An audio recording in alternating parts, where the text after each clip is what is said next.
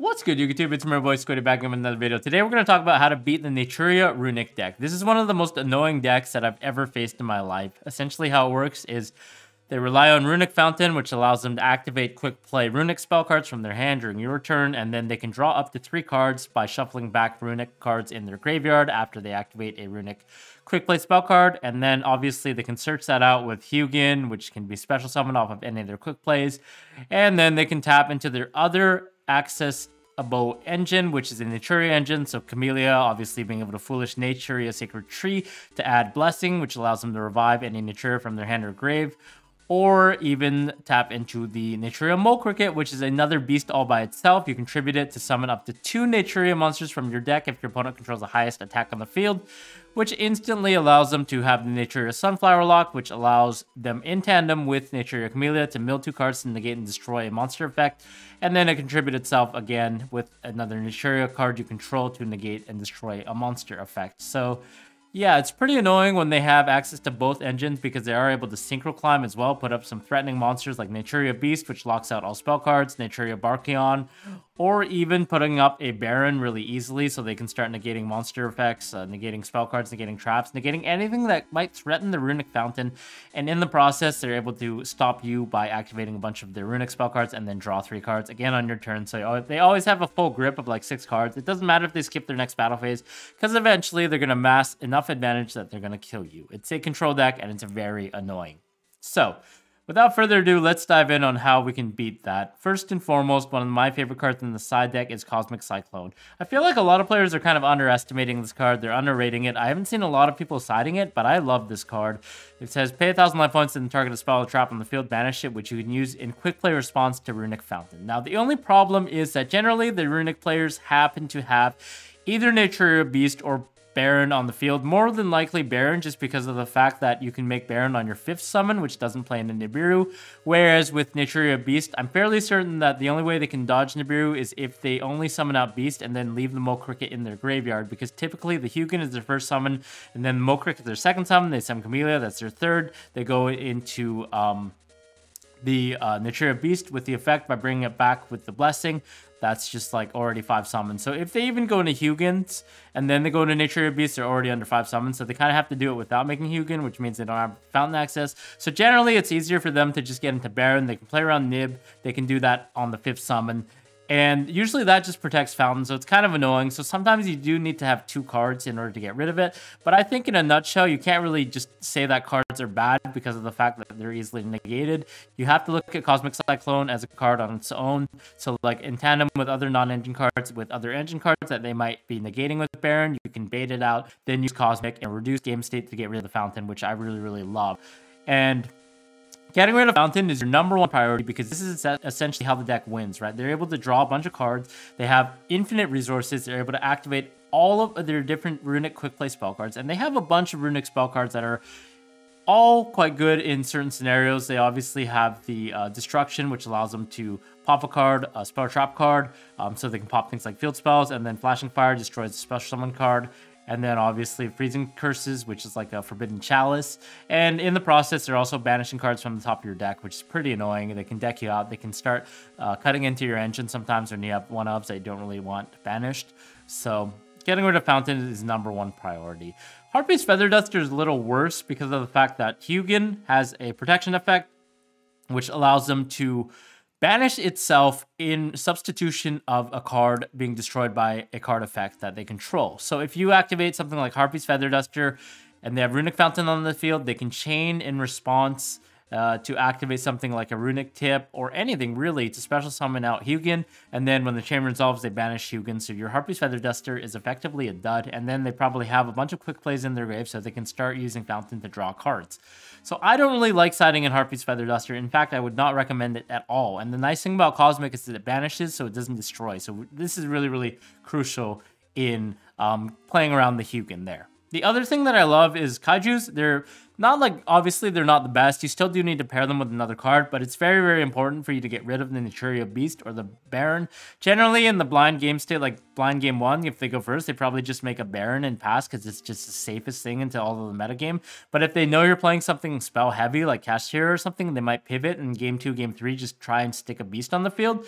So obviously there are not a lot of easy ways to deal with this. We just really have to Kaiju over it and hope for the best. Kaijus are also very effective when they do have the Sunflower lock up, so we can just get rid of the Camellia so they can't special summon a name from their graveyard when you no more special summon a monster. So I quite like them. The annoying thing again is you do have to have more than one card in order to deal with this deck sometimes, just because of the nature of the two engines.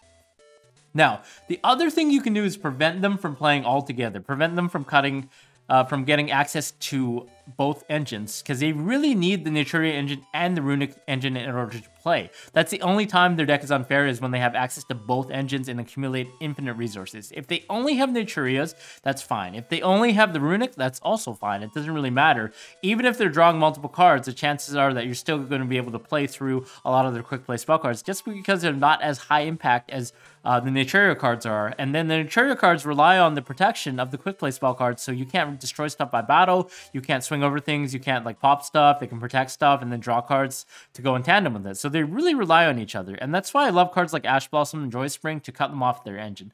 I see a lot of players doing this thing where they Ash the Hugin's effect instantly. I don't really agree with that. Previously, I was also doing that because I thought that Fountain was like the main thing you want to get rid of.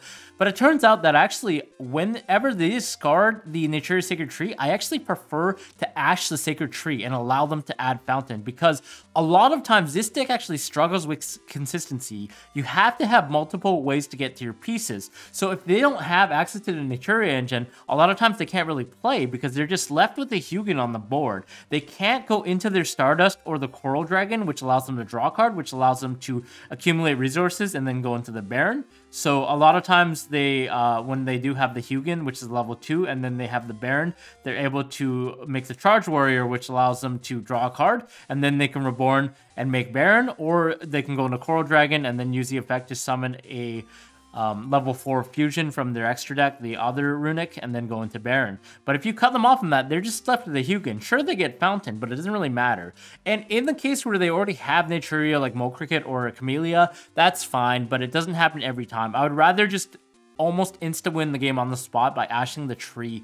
Instead of allowing them to get the Naturia engine by cutting them off Fountain, they already have that level 2 body on the board. They're able to Charge Warrior into something else. They're able to make a Baron really easily, and then they're able to activate another Hugin, because it's not once per turn, and then they just get Fountain anyways. So for me, I would rather just cut them off and activate Sacred Tree, and 9 times out of 10, I would say it actually works quite often. Maybe not 9 times out of 10, but it does work quite often, and I just love just ashing the Sacred Tree. It's like, even if they have the Mole Cricket or whatever, it doesn't matter, because then we could just ash the Runick Fountain when they try to draw 3.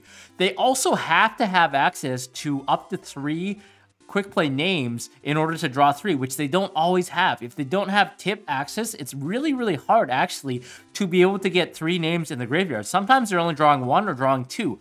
And even if I held the ash for the tree, you know, sometimes if they don't have access to the Naturia engine, then I could still just ash the Fountain, and then they don't draw cards. They might not have more quick play spell cards. So I would rather just ash the tree or ash the Naturia engine every time and just wait to see what they do. Like if they normal summon Mole Cricket after they do their Hugin play to search, then I can ash that, and a lot of times that punishes them as well. And similarly, I could ash Camellia so they can't foolish either the Mole Cricket or another copy of Naturia's Sacred Tree to add the blessing to special summon back and start doing their plays. So that's my spiel about Ash. I prefer doing that. The other nice hand trap is obviously Ghost Belle and Haunted Mansion. This hits a lot of things, including Runick Fountain. It's an egg 1, but it doesn't matter because this is better than them drawing 3 cards, right? And we can use this on their turn or our turn, so it's flexible. It also hits the Naturia Mole Cricket in the graveyard, which could be a little bit pesky. It hits the Naturia Camellia to revive. It hits the Naturia Blessing, which they might have set. So a lot of times they have the Naturia Beast with a Blessing set, so when you Kaiju them, they just resurrect the Beast anyways. But then if you have the Belle, you can just Belle it so they don't get it back. That's the nice thing I like about Ghost Belle. Definitely side that against this deck. Troll Lockbird is also pretty good at surface value, but it's a lot worse because good Runick players will actually use their quick play spell cards in the draw phase. So they summon Hugin in the draw phase, they activate the effect of Hugin to add in the draw phase. All of this is in the draw phase, so you cannot Troll Lockbird in the draw step. So it's a little worse, but you still get a lot of value because at some point in their main phase, they're probably going to have to add, whether that's off Camellia to send Naturia Sacred Tree, off their normal to add the Blessing, or so on and so forth, something with Tip, for example. And then that being able to cut off their subsequent Runick Fountain draws, I like. So it's like, it's sort of like Belle in that case, or Ash. We're cutting them off from drawing 3 cards that turn. Drawing Aquaverse has achieved its purpose. That's fine. It doesn't stop them in their tracks, but it works well enough that it's a good card to take a neg 1/4. If you're playing a deck like Casteria where you can play Shifter, obviously you want to play this card because you cut them off of their graveyard, which is both engines. They cannot use Nature's Sacred Tree search. They can't use the Naturias. They can't use Blessing. They can't use Fountain either. So this card is obviously a no-brainer. It's very, very good. Nibiru is obviously not a card I would probably not side this against the deck just because it's not very good. But if you happen to main deck it, you still get intrinsic value. A lot of their plays do end on 5 summons. Again, like Baron being on the 5th summon. Okay, they're going to negate and destroy Nib, but that's fine. We effectively traded Nib as an infinite impermanence for the Baron. We baited it out, and then on our turn, we can play without having our stuff negated, right? And then if they go in the Beast play and they use 5 summons, or they get greedy and bring back Mole Cricket off the Beast summon, then you can just nib there, and that just super mega punishes them. So I still like Nibiru. I don't think it's dead, but I would definitely not side it in because it doesn't do enough. Gamma is a really, really nice card. Again, I don't like using this on Hugin similar to how Ash functions. I would rather 100% of the time wait for the Naturia cards. So they search the Naturia, they go Mole Cricket effect, they go Camellia effect. That's when I want a Gamma. Cuts them off in the Naturia access. They have the Hugin on board, so they're not able to activate the other quick play spell cards to special summon. They literally can only activate either Tip or Runick Slumber to target the Hugin in order to get more quick play spell cards into the graveyard so they can draw. So sometimes they might just be cut off from the Runick Fountain draw because they're not able to special summon other Hugins when they already control monster in the extra monster zone because these Runick cards have to special summon to the extra monster zone. So that's just one thing to keep note of. If you don't have access to the Naturia engine, then they're not able to synchro summon and get rid of those names. Artifact Lancea is pretty horrendous against this deck. It's a trap. It does shut off all of the quick play Runick spell cards because those are forced to banish. So if you cannot banish, you cannot activate it. But I just don't like a card that doesn't really do anything on your turn. It just really turtles on their turn. And then on their turn, on your turn, they already have like Naturia cards. They might have like negates. They might have their own hand traps. So you're essentially going -1 to skip their turn, but you're not really skipping their turn. Also, the Runick cards don't really have to banish if they're special summoning from the extra deck, so they're still able to potentially draw.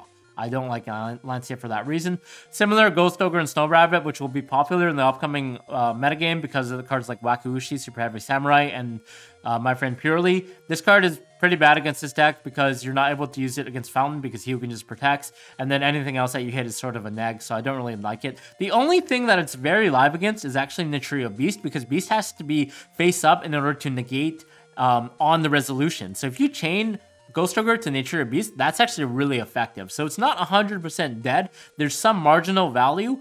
If you're playing a deck with a bunch of spell cards, then I might even argue siding in Ogre just to combat the Naturia Beast because it's a clean answer 1-for-1 trade that gets rid of Naturia Beast that you can draw as your 6th card. So Ghost Ogre is not completely dead. I mean, I think I spoke too soon when I say I don't like this card. It actually could be good in the right deck, in the side deck, just to hit the Beast.